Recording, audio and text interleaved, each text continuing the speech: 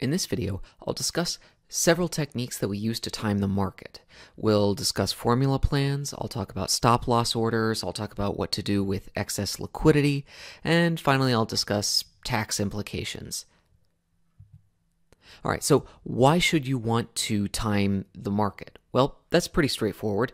Essentially, if you can time the market, that could be a profitable trading strategy. I mean, our goal as investors is to buy low and sell high, or if we can identify overvalued securities, we could short high and then buy low and also make a profit. Now, there's several methods we can use to time the market.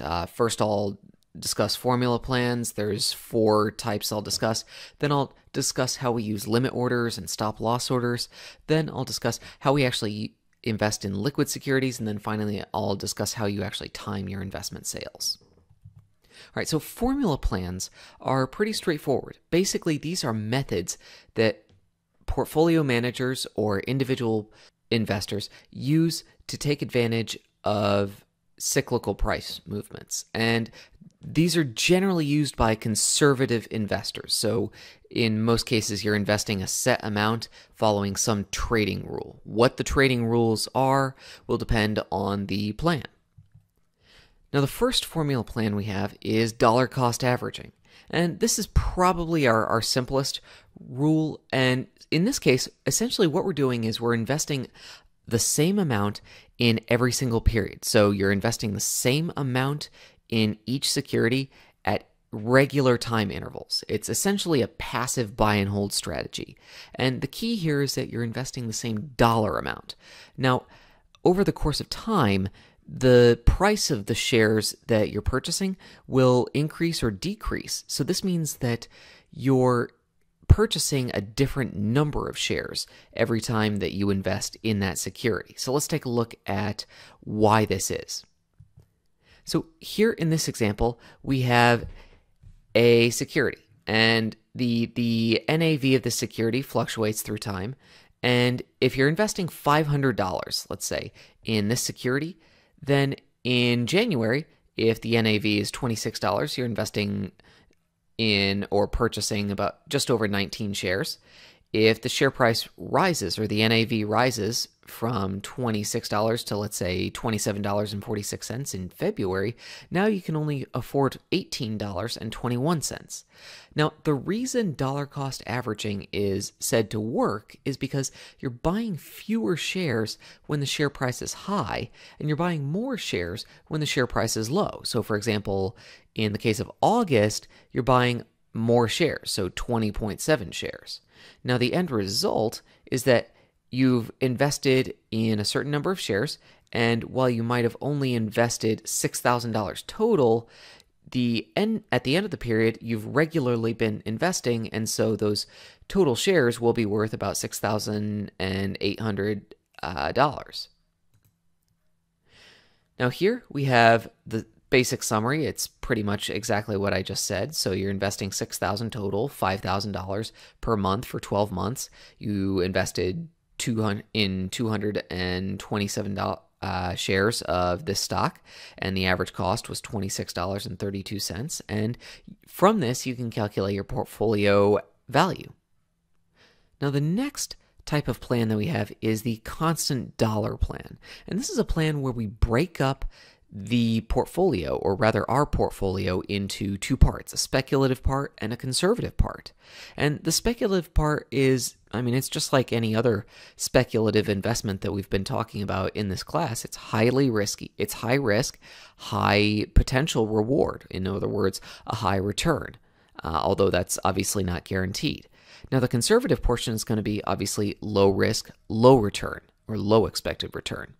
And the key here is that when the speculative portion of your portfolio pays off, what you're going to do is you're going to skim off that excess capital, those capital gains, and invest that, or you could say bank it, in the conservative portion of your portfolio. Now, if the reverse is true, let's say the value of your speculative portion of your portfolio decreases. Let's say you have some significant capital losses. What you can do is you can use the conservative portion of your portfolio, whatever that's invested in to cover those losses.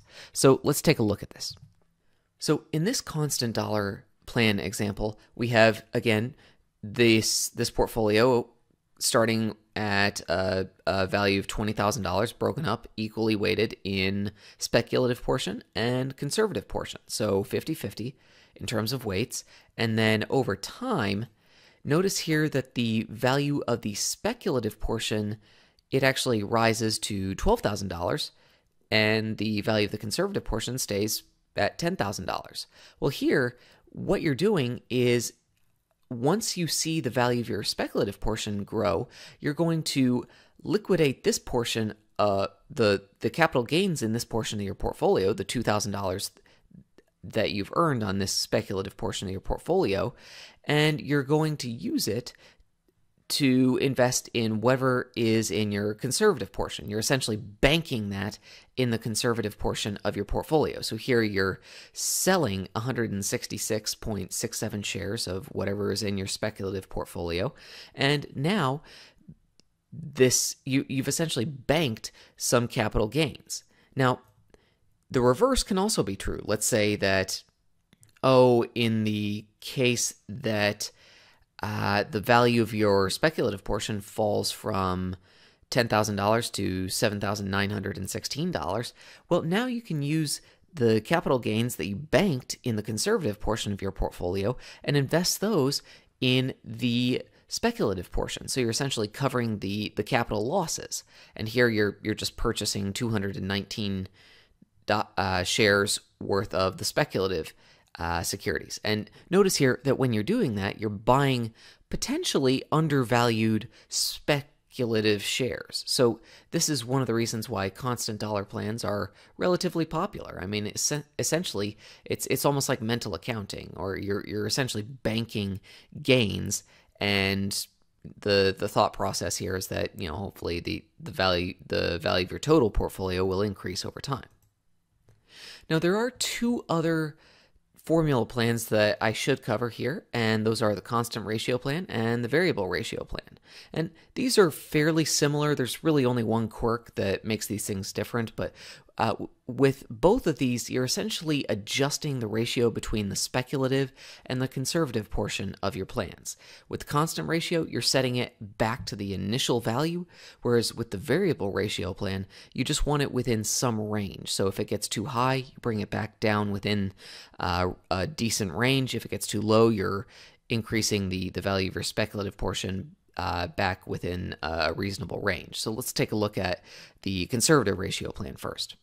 So with the conservative ratio plan, again, we have a speculative portion and a conservative portion. And let's say that same thing that we had last time, the value of your speculative portion of your portfolio increases from $10,000 to $12,000. Well, what this means is that the ratio of speculative to conservative portion has increased from a starting value of 1 to 1.2. Now, what we're going to do with a constant ratio plan is when we see this, we adjust our weights in the speculative portion and the conservative portion so that we get back down to 1. So this is why we call it the constant ratio plan. So here we're going to sell 83.33 shares of the speculative portion of our portfolio, and that's going to get us back down to 11,000 in both of our portions.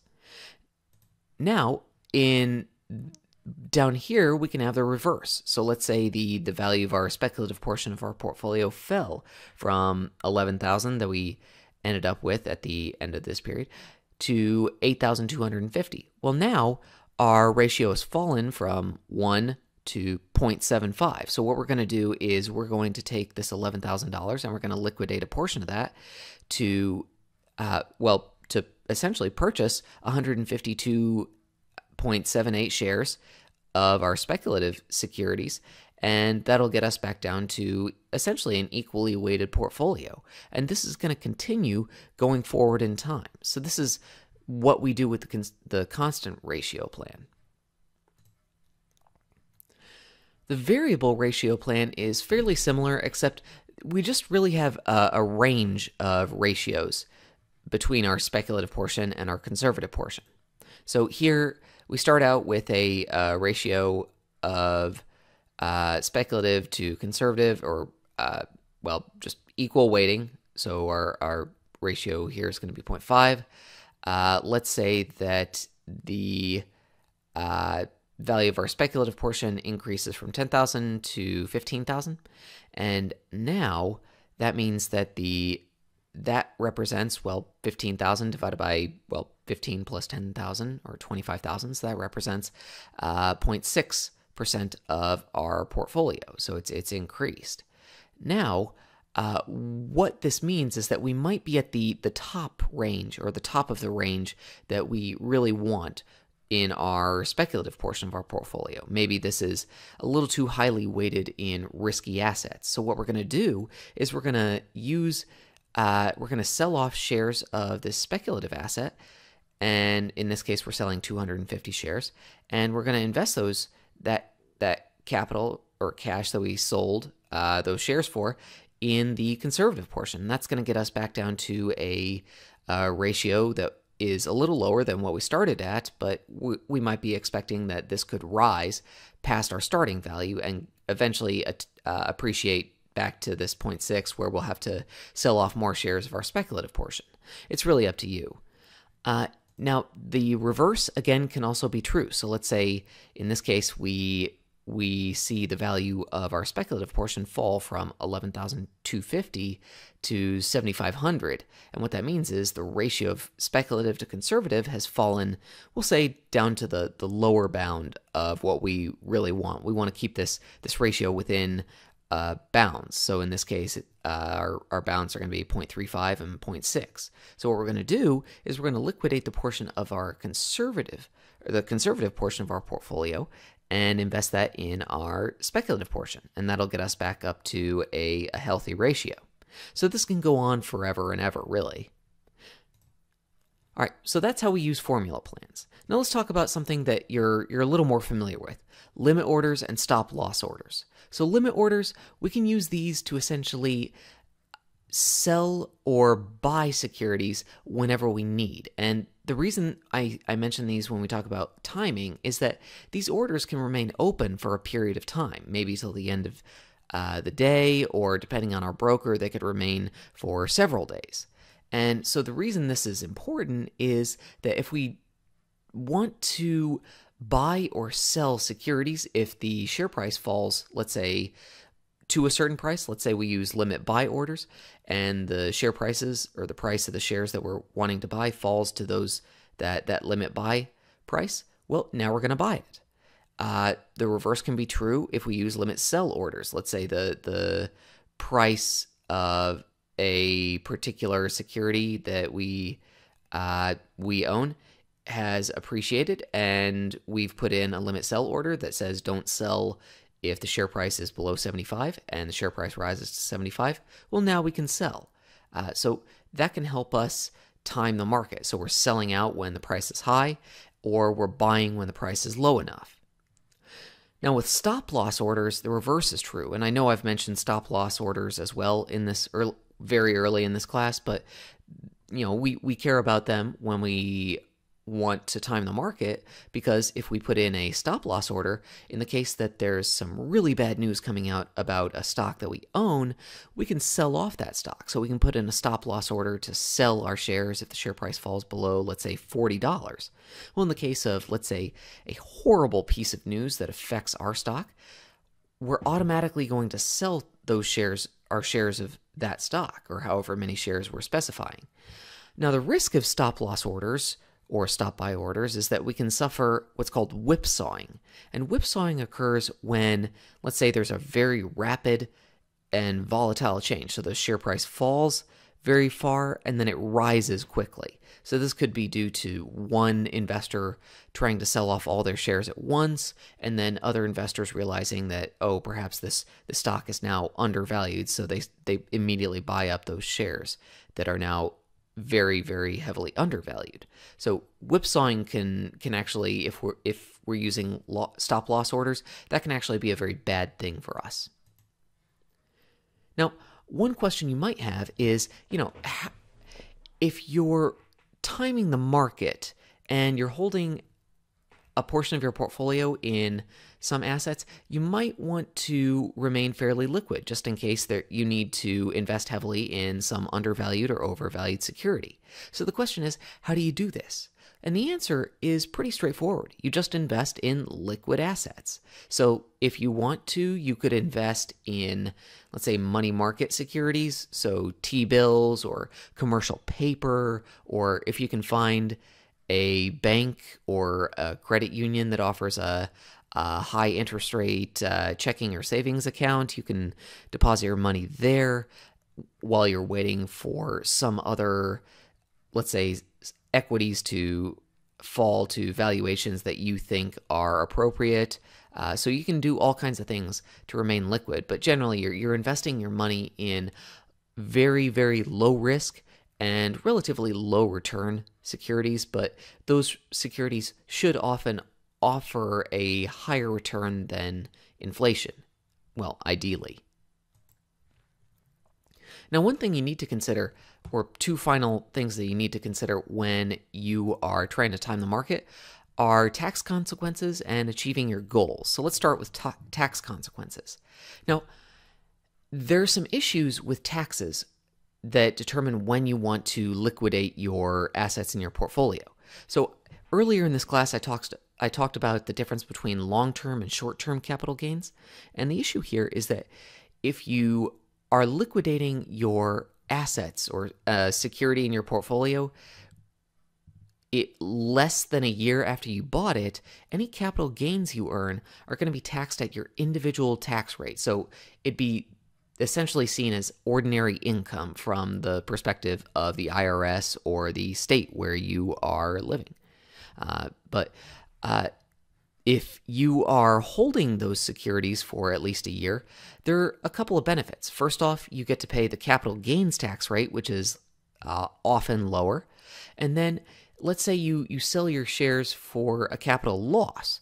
Well, right now on the books, there is you can actually write off up to $3,000 in capital losses in at least in 1 year. So let's say that in 2019, I liquidated shares of one security and I saw $3,000 worth of capital losses. Well, next year in 2020, if I see, let's say I have a certain amount of taxes or capital gains taxes, I can offset that with the losses that I suffered in 2019. Now, in terms of capital gains tax rate, what you're seeing right now, these are the 2020 long-term capital gains tax rates. So we have 4 filing statuses. So most of the people listening to this video are going to be single. Some people will be married filing jointly. Some will be married filing separately. It just means that both you and your spouse are paying taxes separately. Or you could file as head of household. Now, depending on how you file and how much your income is, that's going to determine your long-term capital gains tax rate. So let's say you made $150,000 and you filed separately from your spouse. Well, in that case, the first $40,000 that you earn, you don't pay taxes on because 0% tax rate. Anything between $40,000 and about $250,000, you pay a 15% tax rate on, or capital gains tax rate. So in this case, if you earned $150,000, your capital gains tax would be $150,000 minus $40,000 times 0.15. And then our marginal tax rate increases once we earn over $248,000 in capital gains. All right, so let's sum up. First, I talked about several methods that we can use to time the market. So several formula plans. Some people use one, some use another. Others will use formula plans that I didn't describe in this video. You can also use stop loss or limit orders to time the market. And then you can also, when you do try to time the market, you're going to want to consider the tax implications of your sales. So you want to make sure that you're not selling all of your assets when you have significant capital gains and incurring the maximum capital gains tax rate. That's not efficient. So with that, I'm going to wrap up. And if you have any questions, please feel free to reach out to me via email or phone or stop by my office hours. And I will see you on the next video.